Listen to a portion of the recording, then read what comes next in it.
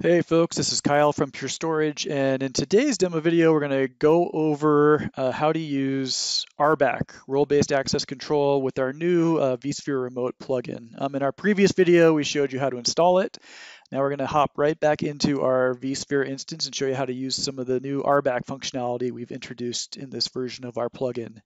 So we've connected in. We can see we're under the administration roles area within vCenter, and we're going to create a new role. So the first thing we're going to do is we're going to, this permission will be able to edit the size and name of a VMFS data store.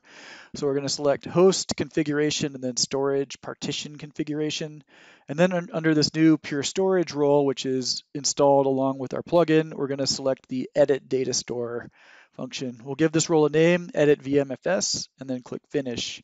We can see now our role has been created. It's not used anywhere yet, but here's our storage partition configuration and our Pure Storage edit data store permission.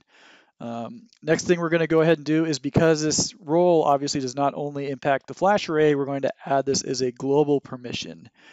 This vCenter instance is registered against Active Directory. So this user PSTG, we will assign that role of edit VMFS and propagate it to children. So now if we go over to the Pure Storage plugin itself, we did just install it in the previous demo video, so we'll go ahead and add an array to it. We'll give the array a name, the VIP, and then pure user to connect in and add the array.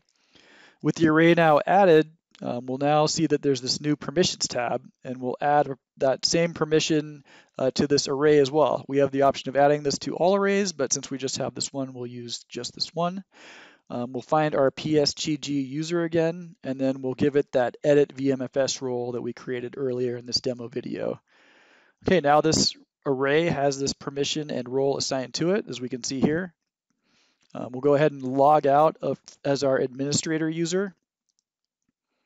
And then we're going to go ahead and log back in as our PSTG user that has the ability to edit a data store, but not create or destroy, which we will prove out here in just a minute. And again, you can combine multiple roles, multiple functions. This is just a simple example to show how to do this. So here we've got this RBAC2 VMFS data store. It has 7 terabytes assigned to it right now. We will go in, we will edit it. We will go from 7 terabytes, let's go to 9. We'll click submit.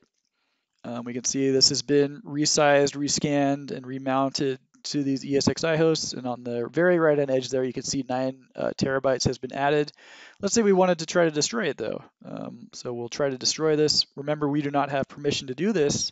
And as we can see here, the new RBAC functionality blocks that. So just a simple example. There's a lot more on our VMware user guide, including all of the necessary permissions to do all of the roles within the new plugin. Thank you so much for watching, and we will see you next time.